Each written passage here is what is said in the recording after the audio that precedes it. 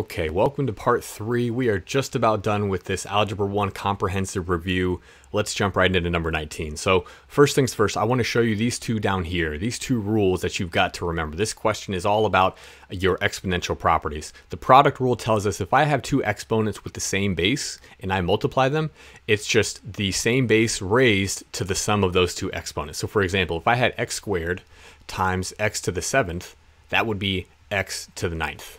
That's a 9, x to the 9th.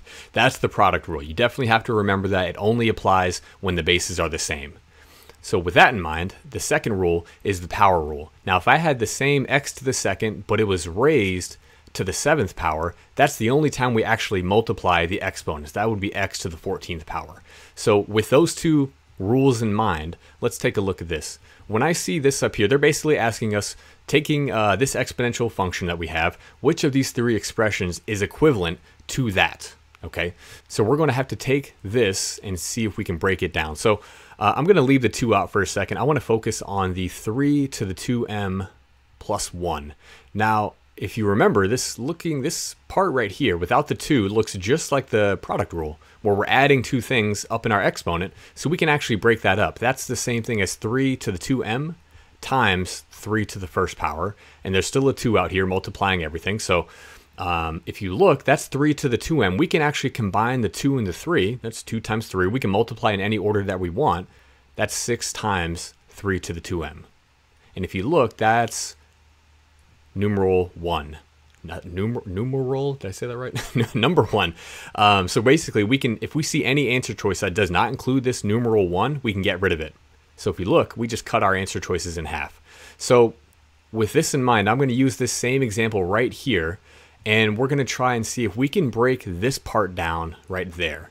Because if you notice, we have two terms being multiplied in our exponent. That looks an awful lot like the power rule. So let's see if we can break that up. 3 to the 2m, that's the same thing as 3 squared raised to the power of m. Now you could write it as 3m raised to the power of 2. They just didn't do that in this case. But I do want you to know we could do that. So there's still the 2 multiplying, there's still the 3 multiplying, but you know that 3 squared is just what?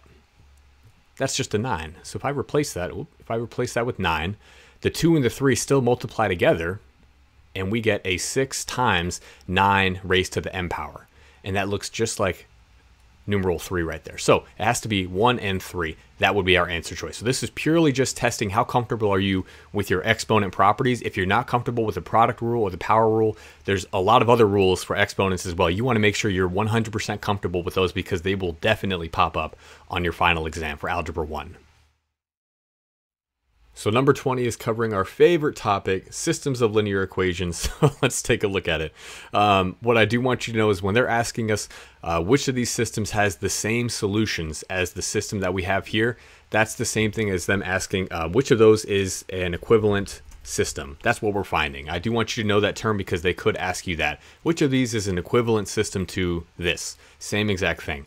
All I want you to know here is if you remember way back when you first learned about solving equations, if I do something to both sides of an equation, if I add something to the same thing to both sides, if I multiply both sides by the same thing, I don't actually change the overall solution. Okay, so we're going to use that here. It applies just to systems as well as it does to just one equation. The same idea. If I add the same thing to both sides of an equation, I don't actually change it. If I multiply both sides of an equation, I don't actually change it. So what you have to look and see is, okay, well, which of these equations is that true? So if you look at this one, number 1, 6x minus 2y, that looks like they took the first equation and multiplied both sides by 2. So that's good. And you might think, hey, okay, well, Justin said that's how you find out. But if you look at the bottom equation, it looks like they took the bottom equation and multiplied the first term times -3, but they didn't multiply the second term times -3. They only multiplied it by +3, so that's automatically out. You need to multiply everything of one equation by the same exact thing. In this case, well, we're multiplying, but I could be adding or subtracting the same thing from both sides. So we automatically know it's not 1. If you look at number 3, it looks like they took the first equation and they multiplied the first term, 3x, by -3. That's how they got -9x. But if I multiply -y by -3, I should get a +3y. I don't have that here. We're not multiplying by the same thing. But if you look at number 2, it looks like I'm taking the first equation, 3x, and if you take a look, you could probably guess. I hope you look and say, all right, well, the first equation times 6, there's 18x, Minus y times 6, that's minus 6y. 7 times 6, that's 42. So we multiplied both sides of the top equation by 6. That's good. The bottom equation, it looks like we multiplied both sides of the equation by 2. 2x times 2 is 4x. 3y times 2 is 6y. 12 times 2 is 24. So we multiplied both sides of the bottom equation by the same thing. So number 2 is equivalent. It looks completely different, but it actually has the same exact solutions as that system because we did the same operation to both sides of the equation. In the first equation, we multiplied by 6. The bottom equation, we multiplied both sides by 2. Okay. And you can verify number 4. There's probably, well, there must be something wrong with that one that they didn't do.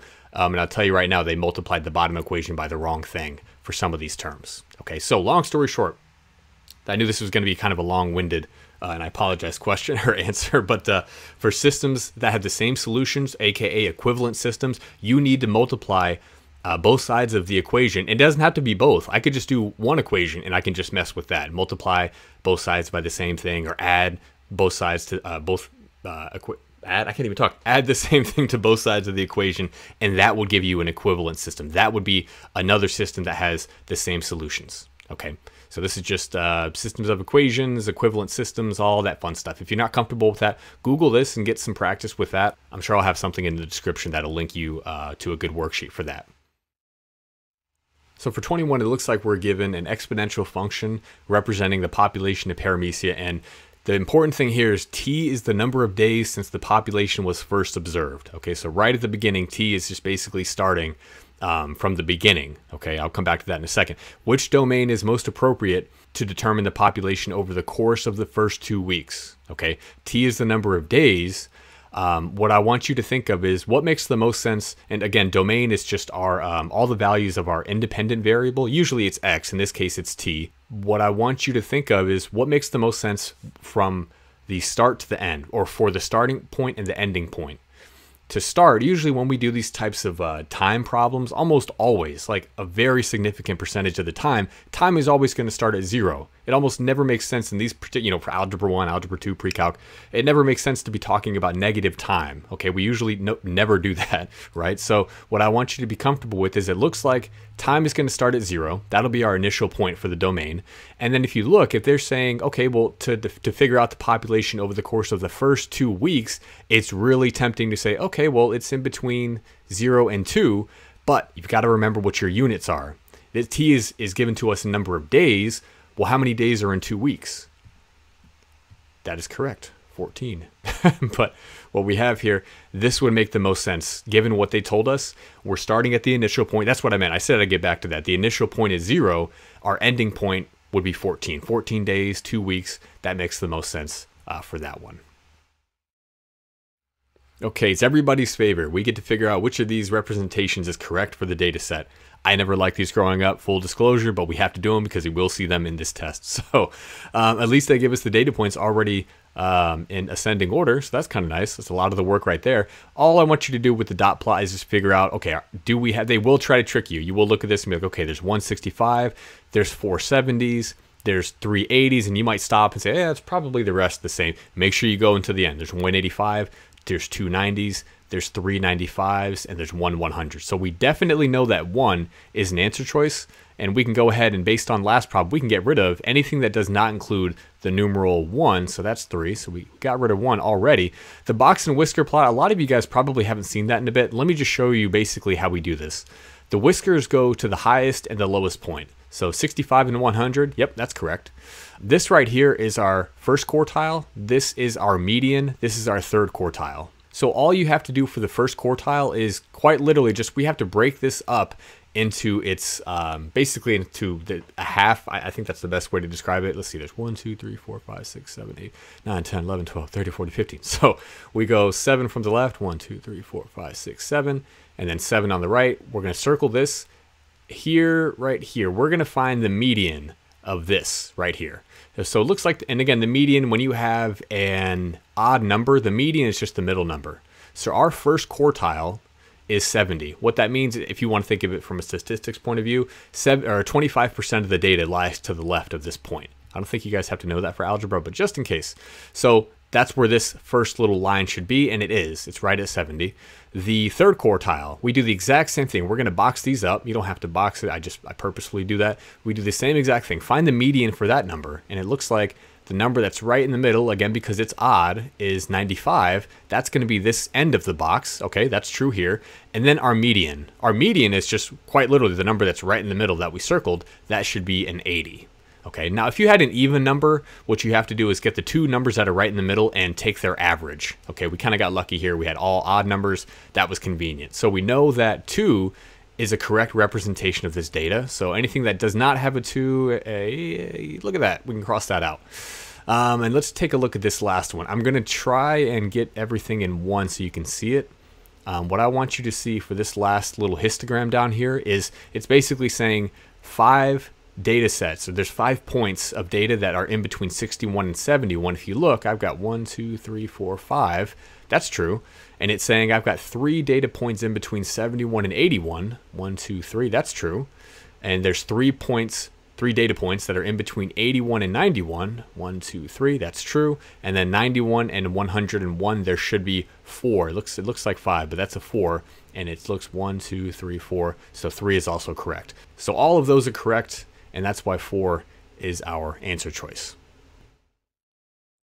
So we're given a recursively defined sequence below. If you don't know what recursively defined means, all it means is that if I want to find a particular term, I need to look at one of the previous terms that came right before that. So if I knew that, if I had a sequence like 1, 2, 3, blank, if I knew this was recursive, that would mean to find this one, I'd have to look back at a previous term. It could be the previous, but it could be the second previous or anything like that. I have to look at a previous term to get the current term. Okay, that's really what it means in a nutshell. I know that's kind of a brief definition, but what this tells us, so a sub 1, that's the first term in the sequence. So our first term is 5. And we want to find a sub 4. We want to find the 4th term in the sequence. What this is telling us is that if I want to get the next term, I need the current term times 2, and I need to take away 7. Okay, so if I want to find a sub 2, here's a1. If I want to find a sub 2, what I need to do is, and I'll write it in this expression right here so you can see it. A sub 2 is equal to a sub 1, because again, if n was equal to 1, n is just the position. Here's n equals 1. N equals 2. It just tells us what position in the sequence are we. A sub 2 is just 2 times, I forgot the 2 down there. It's double whatever the previous term, so a sub 1 is, minus 7. You and I happen to know what a sub 1 is because they give it to us. If they didn't, we'd be stuck. So we're going to double the second term. No, we're going to double the first term. I see the 2 and I say double. 2 times the first term, so 2 times 5, minus 7. So 10 minus 7, that gives us 3. Okay, so there's a sub 2. Now to find a sub 3, let me see if I can write this down here. A sub 3, we need the previous term. So again, the next term is just the current term. So a sub 2, I keep forgetting the double. 2 times a sub 2 minus 7. So again, you and I just found out a sub 2 is just equal to 3. So we're going to double that. So 2 times 3, that's 6. Minus 7, that's just negative 1. Okay, let me move this over a bit. And let's see, so for our last a sub 4, which is exactly what we're looking for the 4th term in the sequence, we need the 3rd term. I keep forgetting, double. We need double the 3rd term, so the previous term, minus 7. And again, we just found a sub 3. That was equal to negative 1. So 2 times negative 1, that's negative 2. And then minus 7, that gives us a minus 9. And it looks like that's it right here. So again, recursively defined sequences or recursive sequences literally just mean to get the current term, I need to look at a previous term. And it'll usually be like, okay, we'll double the previous term and add something or subtract something or something like that. But you're really just looking at a term that's previous, doing something to that, and that'll give you the current term. Okay, so if you're not comfortable with what I was just saying, a sub 4 and n equals 4 and all that stuff, I'll put something in the description box, a really good kind of a primer on what sequences are and what those terms that I was talking about are, because you definitely need to know those. This looks like a lot of gibberish if you're not comfortable with it, and it will definitely pop up at least a couple times. So you want to make sure you know how to do these ones. 24 is just asking us which polynomial has a leading coefficient of 4 and a degree of 3. So these two vocab words you definitely got to remember. A degree of 3, or a degree in general of a polynomial, basically just means what's the highest exponent, which term has the highest exponent. So if you look down at number 2, the highest exponent that I see, and they'll try and trick you, so be careful, the highest exponent I see is a 3, so that would be a polynomial of degree 3. The leading coefficient is the coefficient of that term that has that degree. Okay, so in this case for number 2, the leading coefficient would be a 5. So we know it's not 2 because although it does have a degree of 3, the leading coefficient is a 5. If you look down number 3, the highest exponent I see, that's a 4. So that would be a 4th degree polynomial, and that's not what we're looking for. And then for number 1, that again, that's the highest exponent again that I see, that's a 4. That's a 4th degree polynomial, or a polynomial of degree 4. So again, it can't be number 1. That only leaves us with number 4, but I do want you to see here, if you look, the highest exponent right here is a 3, and the coefficient attached to that is a 4. That's the leading coefficient. The leading coefficient is just the coefficient of the term with the highest exponent. All right, he made it to the end. Make sure you like, subscribe, and share this video because I'll be posting more videos in the future, and we'll see you in the next one.